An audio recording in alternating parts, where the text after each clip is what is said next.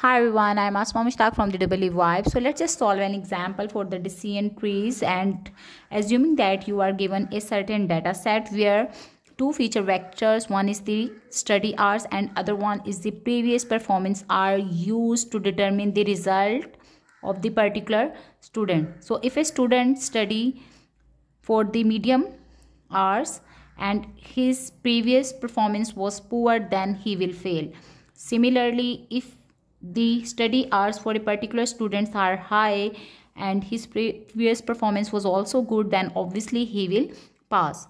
Okay, so let's just build a decision tree, and then for determining for some unknown scenario how these decision trees actually help us to make the decision. Okay, the first step is to evaluate the entropy of overall data set. So this is actually the resultant of our data set. Fine, where the number of samples of the pass students is equal to 5 and number of samples of the fail students is also equal to 5. And our first step is to evaluate the entropy of this whole data set. This is equal to negative of summation of I is equal to 1 to capital N into probability of I and then log of 2 of probability of I. Okay, since we are having just two classes, one is the pass and the second one is fail, so N is equal to 2. So from 1 to 2 we will expand this entropy function. So entropy of the whole data set is equal to negative of, since the probability of pass is equal to 5 over 10, then you have to take the log of 5 over 10, then minus probability of fail is also equal to 5 over 10, then take the log of 5 over 10 and simplify this expression. You will get to know it's equal to 1. Okay, so entropy of the overall data set is equal to what? Then the next step is to determine or decide which of the features will act as a root node. In order to determine that, we need to evaluate the entropy of both feature vectors as well as their information gain. Once we evaluate the information gain and which one is greater will act as the root node for our data set. So considering the first feature vector, which is actually the study hours. Okay, so for the study hours, here are three further types or classes defined in it.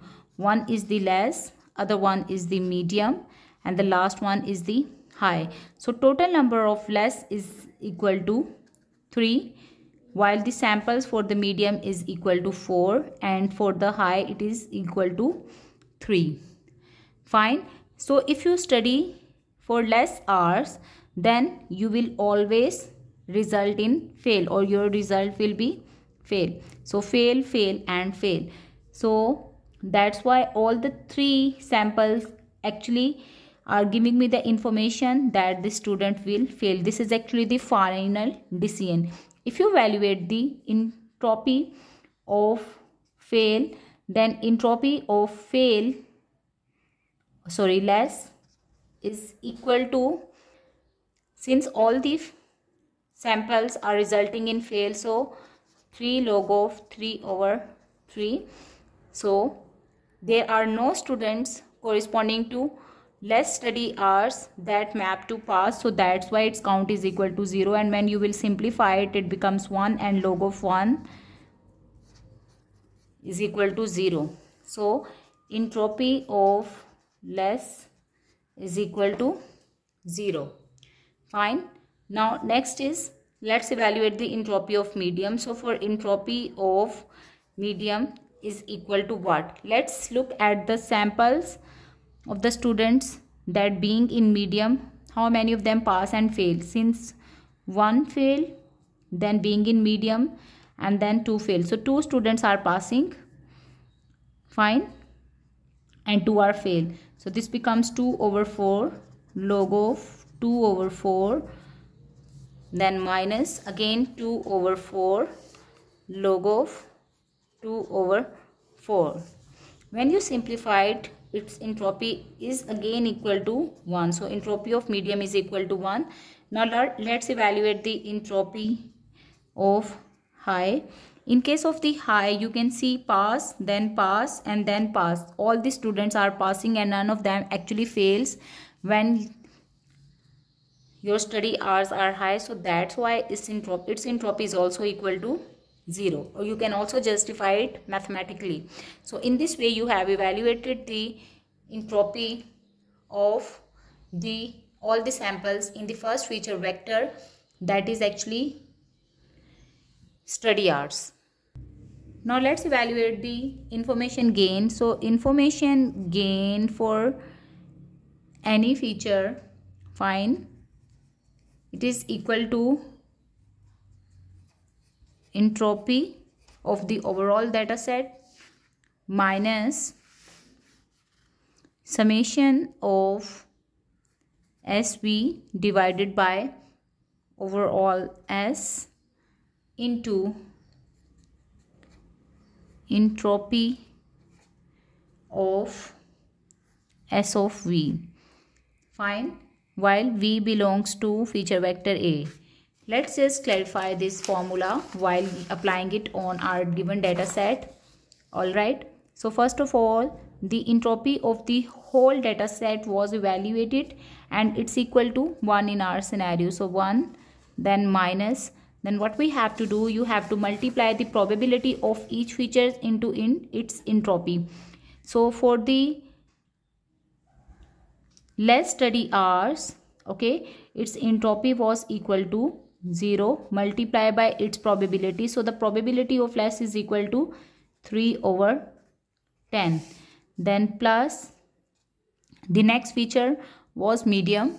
Okay, for the medium the entropy was equal to 1 multiplied by 4/10, then plus entropy of the high study hours was also equal to 0. So 0 multiplied by 3 divided by 10. If you simplify it, so this becomes 1 minus 0.4, which is equal to 0.6. So the information gain of the first feature vector, which is the study hours, okay, it's equal to 0.6 in our scenario. Now let's evaluate the information gain for the previous performance.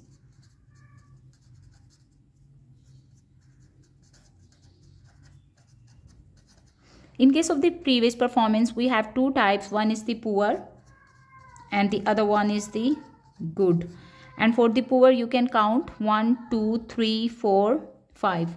The count of the poor is 5. So the count of good is also equal to 5. Now we have to actually check for the count of the poor. The result is fail for once, then 2, fine, then 3, and then 4. So 4 number of the students actually failed when the count was equal, when the previous performance was poor. So 4 actually failed and 1 corresponded to pass. Let's evaluate the entropy of poor. This is equal to 4, since 4 failed out of 5, and then log of 4/5, then minus 1 actually passed, and log of 1/5. Fine. Let's just simplify it and you will get this is equal to 0.722. Similarly, let's evaluate the entropy of good. In case of good, 1 failed, 1 passed, second, third. So 4 students actually passed. So that's why its entropy is equal to 4 number of the passed students, or the probability of passed students, into log of probability of pass minus 1 actually failed. So that's why this becomes 1/5. Again, if you simplify it, you will get the resultant is equal to 0.722. All right. Next step is to evaluate the information gain for this particular feature previous performance. This is equal to entropy of the overall data, that was equal to 1, then minus of what?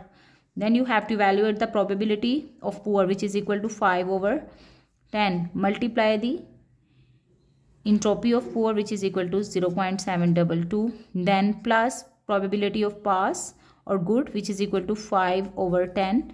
into entropy of good, which is equal to 0.722, and if you simplify it, you are going to get 1 minus 0.722, which is equal to 0.278. Okay, so the information gain calculated for this study hours was equal to, so this is actually for the previous performance, it is equal to 0.278, while the information gain for the study hours was equal to 0.6, since this is greater than the information gain of the previous performance. So that's why the study hours will act as the root node. Okay, so let's just make the decision tree now. Study hours, when you make it as a root node, fine, the next step is to classify the features based on its values. So you can clearly see that there were three categories. One was the less. So when you study less, you actually fail. All right, and similarly when you study high, so when you study high, all features map to pass. So that's why this was also the leaf node, and you can easily reach to the conclusion, so you will actually pass. What about when you study for the medium hours? When you study for the medium hours, then what will happen? Now we will actually simplify or compact our data into medium. So this one is medium, this one is medium, this one is medium, and here again this one is medium. So when you study for the medium hours, obviously we will evaluate the performance now again, or we will evaluate the information gain and decide our result. So if you look closely, when you your study hours are medium and your previous performance was poor, here you get the poor and here you get the poor, you actually fail. Okay, so the next root node is the previous performance, that will actually classify the resultant like that. So let's just make a note. You have to monitor the previous performance, and if your previous performance was poor and if it was good, so when it was actually poor, you failed,